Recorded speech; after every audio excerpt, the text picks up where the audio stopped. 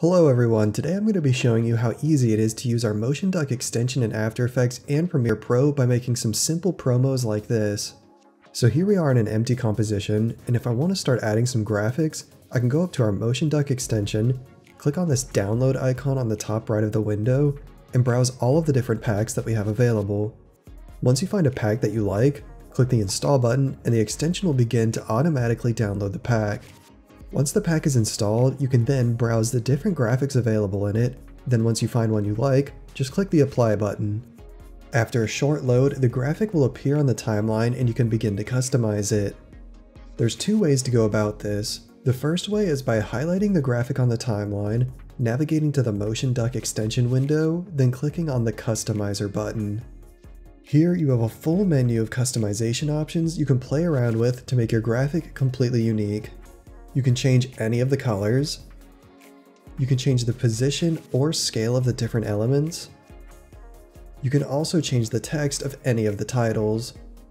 Another great feature is if you have a piece of footage you want to overlay a graphic onto, you can take your footage, put it on the timeline underneath of the graphic, and then turn the background of the graphic off.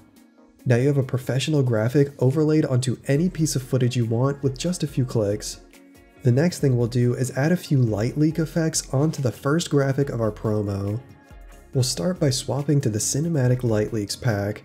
You can do this by clicking the duck icon on the top left of the extension window. This will show all of the packs you have installed and let you swap between them. Now that we have the light leak pack pulled up, navigate to the light leaks that we want, then apply them both to our composition. Once they're in the composition, we'll adjust their duration to be the same as our first graphic, highlight both light leaks, then set their mode to screen so that they overlay on top of the graphic. Now you can see we have these awesome light leak effects applied to our graphic in no time at all. If you look at the first graphic, you'll notice there's an in and out point. These indicate where the animation stops animating in and where the animation begins to animate out. We can use these as a reference for where to put the next element of our promo.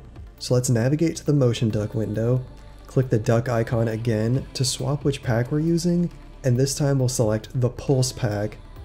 Then all we need to do again is navigate to the graphic we want and click apply. Once the graphic is out on the timeline, we'll take it and move it so that it begins right at the end point of the first graphic, so it changes before the graphic begins to animate out.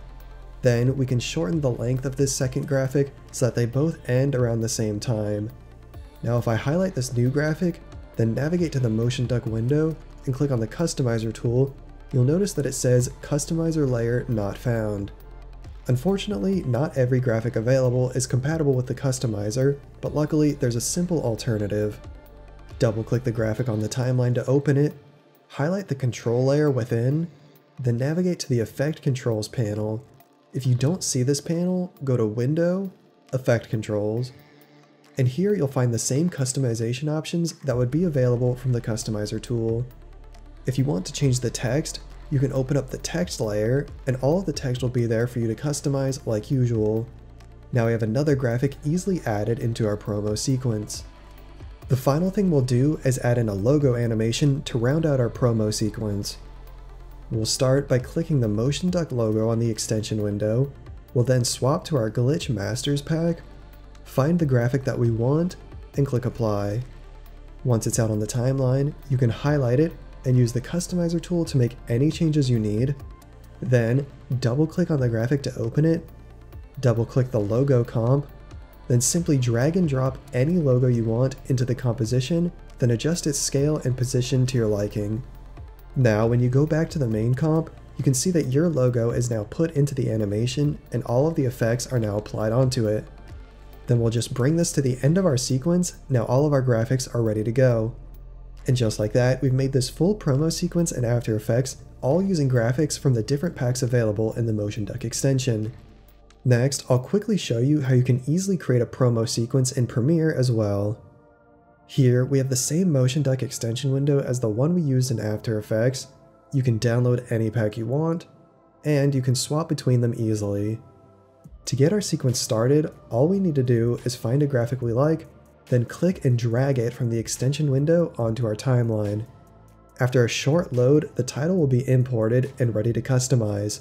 To start customizing it, simply highlight the graphic and open the Customizer menu just like we did in After Effects. Here, you'll have the same customization options as you did in After Effects. If the customizer is not available for a graphic you choose, you can instead use the Essential Graphics window, which can be accessed by going to Window, Essential Graphics. Here, you'll have all the same customization options that you would have in the customizer, but in a more simplified menu. Now here, you can just change any of the parameters that you want, and your custom graphic is ready to go. Lastly, we'll use the MotionDuck extension to add a professional transition onto some pieces of footage. Here, we have the two pieces of footage, and adding a transition between them is extremely easy.